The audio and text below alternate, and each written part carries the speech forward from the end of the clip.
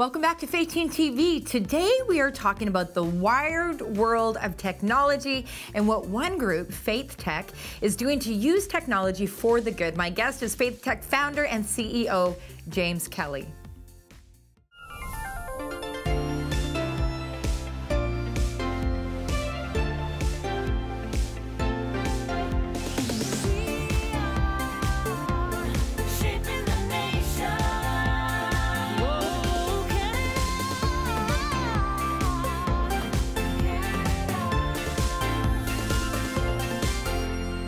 Four people, they get together, give up a weekend, they buy the website, How to Kill Yourself. And on the website, they put the banner title was You're Not Alone. Well, just like 2 months later, one of the web developers from the team, she goes, last night, I was having coffee with a friend of mine, and I was telling my friend about this website I was building.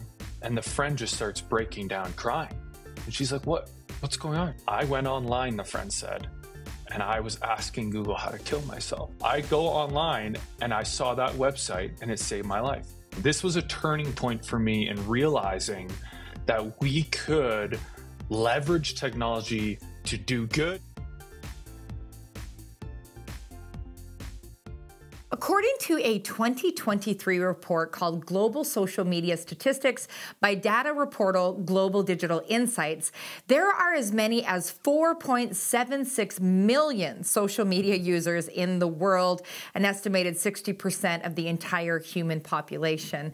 According to the social media stats organization Made in Canada, there are 33.1 million social media users in our nation and 36 million Canadians on the internet. That is over 92% of our population. Facebook is the most popular platform in Canada with over 72% of our nation using it regularly, and TikTok is the fastest growing platform in our nation. The average Canadian spends more than 2 hours a day on social media, and 24 to 35-year-olds are the most active group. There is no doubt that the internet and social media have dramatically changed our world and how we do life. GPS devices have been replaced with smartphones, voice calls with video calls, and information overload is the norm. So how is this impacting us, our work, our relationships, our mental health? And how can we ensure that the technology in our lives is bringing a positive impact rather than a negative one? Well, these are some of the questions that we are going to be diving into today with our guest, James Kelly, founder and CEO of FaithTech. FaithTech is a rapidly growing international network based out of Canada of those in the tech industry who are committed to ensuring that technology is being used as a blessing to users around the world. They have a network in 37 cities across the globe and 14 nations and are growing by the year. Thanks for joining us for this eye-opening conversation about something that is impacting us all and those we love. Let's get to it.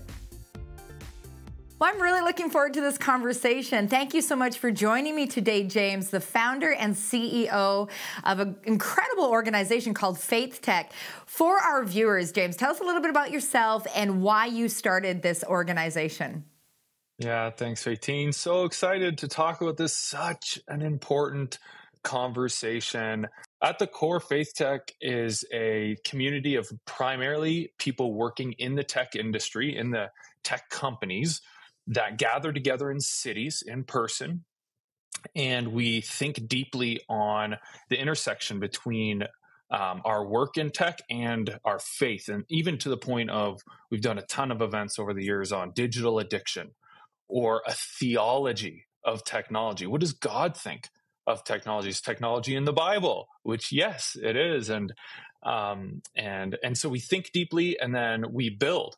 And so we have we have hundreds of people right now that work at Google and Apple, Facebook, tech startups that donate their time to create innovative technology. This community has grown quite a lot. I'm in Waterloo, Canada, and it started 7 years ago here in Waterloo. That's when I went full-time with kind of helping this community get started. And then now we're in 37 cities, I think 14 countries, and just people all over the world are saying, I work in tech, or I'm influenced by technology, or I think technology is really important in terms of influencing the world, we need to be thinking about this intersection way more deeply, and we need to do something about it. We're a very action oriented community. And so FaithTech is a community of people coming together around this passion area. And yeah, and all the major cities in the world, most of them now have a community of believers working in tech that gather regularly in their city, building this type of technology. And so we've got about 100 products being built right now, all by volunteers. It's amazing. Well, I find it so fascinating because we live in such a cynical time, right? Where people are pointing out the problems all across society, across every sector. And yet you guys have come together to say, okay, we have this skill, we have the ability to create technology, to create apps, to code, all the stuff. And you're saying, okay, we want to use this for good, which I think is amazing. I think that's what we need. Now, a few years ago, James, you and I think we were on a call together, and you shared this incredible story about a website that you had launched to help rescue people from suicide. Share that story with our viewers. Oh man, this is a wild thing. This was a turning point for me in realizing that we could leverage technology. This was around 7 years ago. I had discovered here in Canada, this was 7 years ago, 8,000 people every month would go onto Google and search these words, how to kill yourself. I'm like, really? Like 8,000 people every month? And so right away I thought, well, what comes up? What's the result? So if you have 8,000 people, what are they clicking on? And I searched it, and the top result, I kid you not, top result was an article that said 7 easy, painless ways to kill yourself. A few down from there was like a YouTube video that showed you ways to kill yourself. And I remember the moment so vividly. I was in a coffee shop. I'm like, what am I looking at right now? Is this for real? Now, amazingly, 2 months after that, or a month after that, we were hosting our first ever hackathon, which is like a retreat for geeks to build technology. It's amazing. We use our tech skills, and in a very short period of time, we build technology. And in this case, obviously, for really good reasons. And so I just presented, I was just like, I just found this out. I have no idea what to do about it, but like, we have to do something. You know, it's like one of those moments in your life, you hear something and you're like, why have I not done anything about this yet? And so by God's grace, 4 people, you had 2 web developers, a communications manager from a charity, and a psychotherapist who was there just setting up chairs in the back, heard this. They get together, give up a weekend, they buy the website howtokillyourself.org. And on the website, they put the banner title was "You're Not Alone." Unbelievable. And now they put the website out, and I'm just thinking, oh, maybe a few people could get help from that. Well, just like 2 months later, one of the web developers from the team, she calls me and she's like, I need to chat with you. So I'm like, what's going on? She goes, last night, I was having coffee with a friend of mine, and I was telling my friend about this website I was building. And she's describing the fonts, the colors, and her friend interrupts, and she's like, wait, what's the domain of that website you built? And she goes, howtokillyourself.org. And the friend just starts breaking down, crying.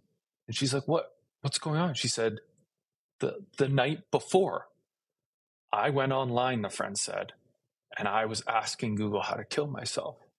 And I landed on that website. I'm 7 years later, and I'm still getting emotional telling you this story.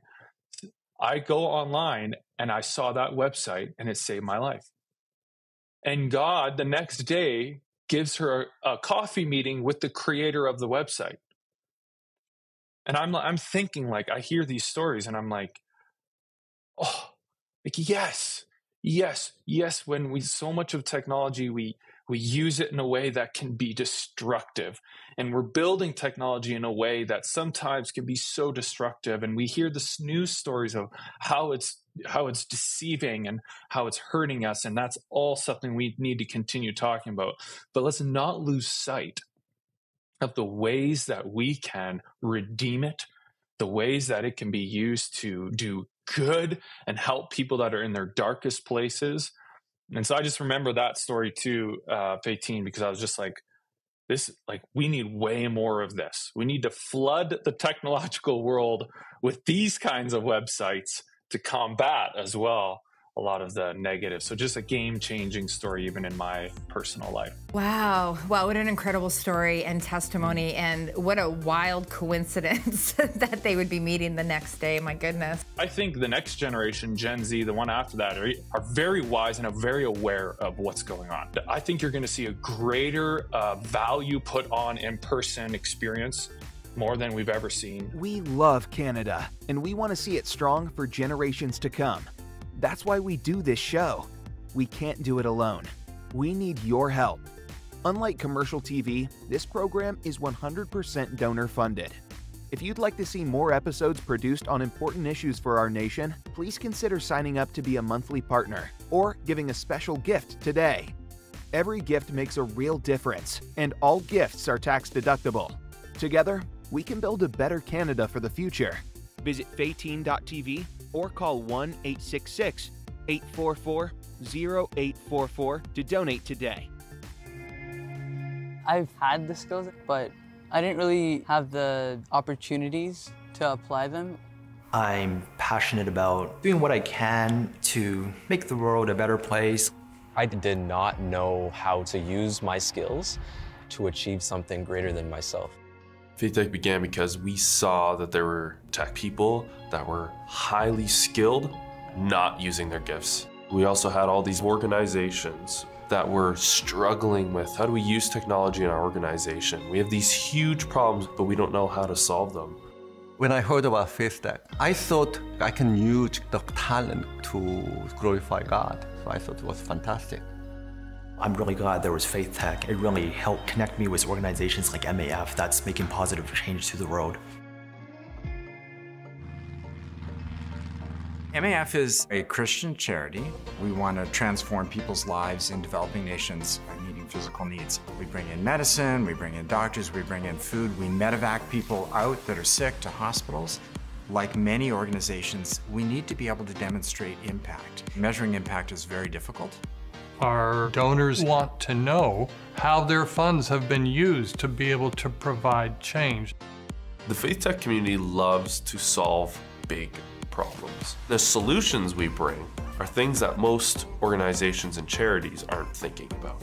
We thought that FaithTech could help us solve the problem of collecting both quantitative and qualitative data in the field. And so they presented at our hackathon. This hackathon was pretty cool. It was combining faith and technology to improve a certain sector of one's life.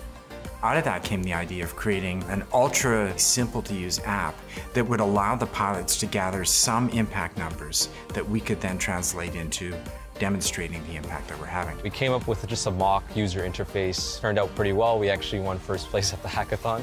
And that's when Peter came into the picture as a project manager. I thought, wow, this is a project I would love to work on. At the end of the hackathon, I said, hey, how about we really finish this application off? And that's how we started. This amazing group of volunteers said, we're pretty passionate about what you guys are doing, and they've begun to turn this idea into reality. We began meeting every single week to discuss our progress, how we can make it better. I knew it was for the great cause, and I want to make sure that we deliver what we set out to do. I've continued to work on this project because I feel like I'm contributing to something that's bigger than just the app. I'm adding to something that's gonna be there forever. I've been impressed with their continued dedication. There'd be lots of moments where it would have been easy to fade, and they didn't. And here we are today, and we're looking at beta testing the app. Here at MAF, we're all about community. We're all about fellowship. It's in our name. So now to see a group of volunteers work on an app to help us do our job better is exactly what we love. We can capture a lot more stories. We can capture how many communities have been reached by the evangelist, how many people did the doctor see, how many people received vaccines. That's really the reason we are here. Together with that, we record our flight data, the hours we've flown, the landings we've done, the places we've visited. It will help us to focus on what we do so that more people will be impacted by the work of MEF. It's very exciting to take part in such a big project. We all come from really different backgrounds, but we had a common goal in mind that just bonded us all together. The very fact that a handful of volunteers got together, committed to building this out, is remarkable. And this would have costed tens of thousands of dollars. I feel proud about the work we have done. And so you guys are determined to use technology for good, for the advancement and from your faith perspective as well. And in your videos, I've noticed that you talk a little bit about making sure that you're mastering tech, that tech isn't mastering you, speaking about the individual. So here we have the developers that have an awesome responsibility and opportunity to advance goodness, but also the responsibility of the individual. Give us some reflections on that. You're a dad, you got 2 little ones, this world is wired. How do we navigate in a way that's healthy? Yeah, so I mean, speaking to those two again, so on one side of it, you've got essentially big tech and this incredible industry that is extraordinarily influential, extraordinarily powerful, is influencing us and society in ways I don't think we've ever seen in an industry. Like it's remarkable how powerful a few people can be in the world. And this is where I think, how do you see transformation in that space? So I think you can approach this from a legal perspective with regulation. I think, to me, the bottom up approach is you get people that want to reimagine and redefine and view how we create technology in a totally different way. So that's what we're really passionate about, is kind of that ground up transformation of the industry of big tech. So we can't lose sight of that. But I still think that for us as individuals, if we are so focused on complaining, consuming, critiquing those that are creating the technology and other users of it, we're spending so much energy doing that when we've got to get our own home in order. And so one of the things I'm concerned about is the continued disregard, in a sense, of the influence that technology is having on us individually. And so for my family, I've got an 8-year-old, a 5-year-old. We have some very strict boundaries in our house around technology. We follow a very strict Sabbath, call it a digital Sabbath. This is something actually we encourage a lot of people to do, is take one day a week off from technology. So you can still use, I'm talking about digital technology. So if you have a fridge or a stove, that's okay. But don't use your phone. Don't use a TV screen. Take a day off a week from that. Other practices are like, put your phone to bed. And what I mean by that is, don't have your phone in your bedroom. Now, this is like a radical statement for some people, because it's like, well, my phone's my alarm, my phone's this, my phone's that.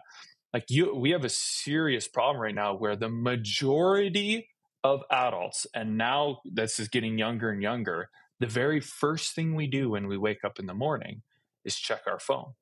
So that means, like, statistically, I'm going to wake up and check what notifications, what emails, what text messages I got before I kiss my wife good morning, before I say hi to my kids.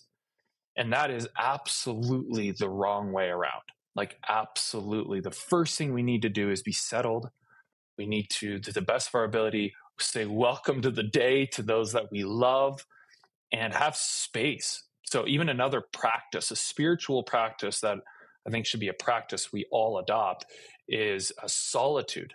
Dallas Willard is famous for saying the greatest spiritual discipline that is the hardest to do in modern society is the spiritual practice of solitude, quietness, and stillness. But because of all the influences of technology, we do have to work harder to put those practices in place in order to protect our family, in order to protect our own sanity and our own spiritual well-being, taking care of ourselves. And I don't want to disregard what's happening in big tech and a lot of other tech companies. And I think there's some wonderful people that are trying to influence that space. But I'd love to see a movement of people that spend more time talking about how we get our home in order rather than talking about what's happening out there. Yeah, and of course, we are now more than a decade into the social media revolution or the social media era, and all the studies now are showing that there is a link, especially in the younger generation, between mental health, suicidal tendencies, and social media use. So even for us as moms and dads, we need to realize this isn't just about learning to relate in healthy ways with one another within our home, but that there are some real mental health dangers and vulnerabilities involved when people are addicted to technology. So those boundaries are so important. So thank you for dialoguing with me on that. So James, you guys are motoring forward though here. You're in 37 cities, 14 nations. What's on the horizon for some of the problems that you guys are planning to solve in the days ahead? Yeah, well, you've probably been hearing about artificial intelligence a lot, or some other frontier technologies like VR, blockchain, all of these kinds of things. So we're obviously spending a ton of our time trying to figure out how do we view these technologies for us, like very much from a biblical lens, and how do we then create technology in these spaces that can, like you're saying, advance good, advance redemptive purposes rather than harmful. So in the frontier technology space, there's a lot of concern, and you're hearing a lot about the concern online around things like artificial intelligence. And so we are concerned about that as well.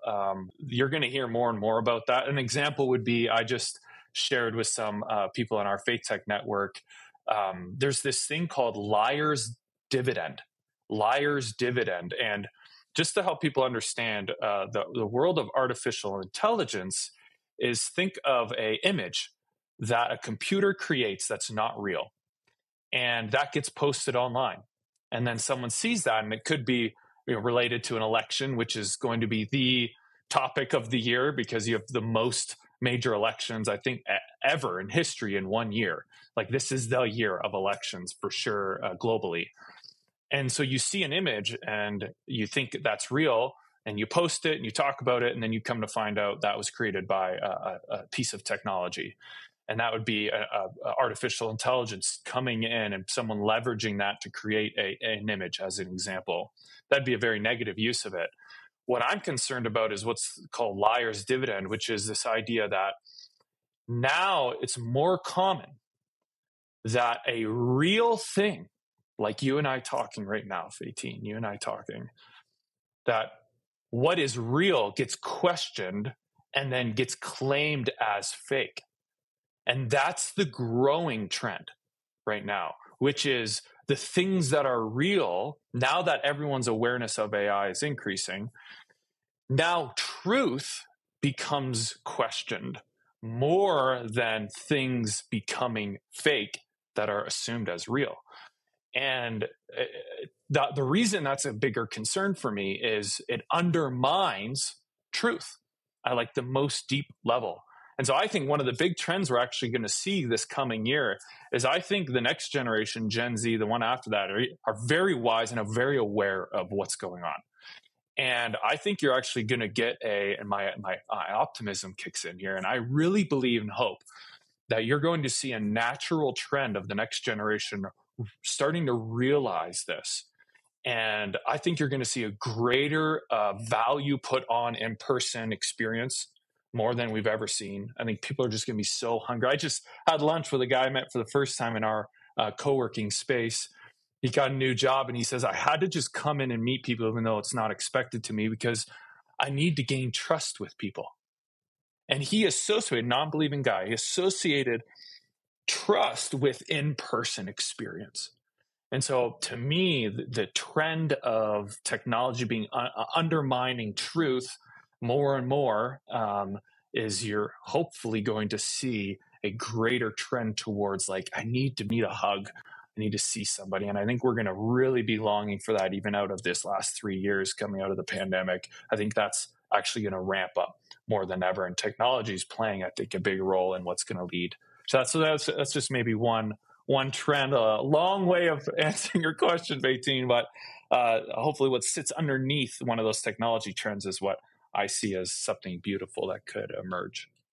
Well, that's such a fascinating observation, and I hope you're right, because I think the downside of this social media culture is that we've lost connection at the community level with one another. Sure, we can keep in touch with our aunt on the other side of the world, but what about our neighbor? Do we even know our neighbor's name? And so that's a really fascinating observation. I hope you're right about it. So as we begin to land this, how do people get connected with you, James? Let's say we've got somebody that's watching here and they're in the tech industry, or maybe one of their children or grandchildren are in the tech industry. How do they connect with you? Definitely go to FaithTech.com and you'll see kind of stories of what we're all about, what we're doing. We have educational tools on here as well. So if any pastor or church leader is listening, we have some resources to help churches think more deeply about technology. And then we've done events on like digital addiction. And if that's something anyone listening is struggling with, digital addiction, which is a very under-discussed, significantly present problem right now, please reach out to us. We may not be the expert on digital addiction, but we have many friends in our network that can help with this. And we need to take that seriously. I think we take a lot of drug addiction very seriously. We take drinking addiction very seriously. And yet there's this digital realm and it's emerged so quickly. And we just assume, well, I stay up till 2, 3 a.m. every night just watching Netflix. That's not that big of a problem. That's a problem. And we need to get help with that. And hopefully we can point you in the right direction to some people that can help think a lot of this through with you and just give you an education on faith and technology. Well, thank you for those tremendous resources, and thank you for your time today, James. I'm so inspired that there are people like you in Canada that are taking their natural gifts and abilities and skills and determining to use them for good, not just you personally, but the whole network that you've been building. Yes. So thanks so much. We'll be watching your good work in the days ahead. Thanks. Well, thank you for joining me once again this week for another important conversation. And thank you to our regular supporters who keep us at it. Please take a moment to check out FaithTech and their great resources at FaithTech.com. If you want to watch this interview again and share it with your friends or loved ones, you can find it anytime at Faytene.tv, along with other previous programs that we have produced. If you're ever having a hard time finding a show, just email our team and we are happy to serve you. If you would like to give a special gift or maybe even sign up to become one of our amazing monthly partners so that we can continue to produce shows and air all across Canada, we would be so incredibly grateful. Just call us at 1-866-844-0844 to give securely over the phone. Or if you want to give online, go to Faytene.tv. On our website, you can also sign up for our email list so that you never miss a show. Lastly, if you have a question about faith or you have a personal prayer request, just give us a call and our team would be honored to chat with you and pray with you. You can also submit a personal prayer request through our website anonymously if you prefer. We are here for you. Thanks again for joining me today. Hope to see you next week.